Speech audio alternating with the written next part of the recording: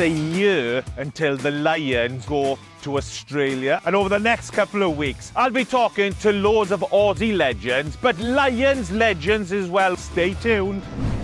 Well, everybody talks about how the players come together, how do they become the Lions. What not a lot of people talk about is how fans come together. And there's English accents, Irish accents, Scottish accents, and everybody puts their own nationality to one side and you all jump on the Lions bandwagon. I'm an England supporter and he's a Scottish supporter. Well, you're just like a part of a big family, really. The unique thing about the Lions is being adversaries one week and teammates the next. You just knit together straight away and you just know already you've made history being part of such a rare team. Where else can you go on holiday and be guaranteed you make friends for life? And the people we've met on that tour, We've been away with 6 or 7 times since.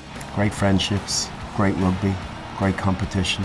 And of course there's the Anzac Test. Australia and New Zealand come together to go against the Lions.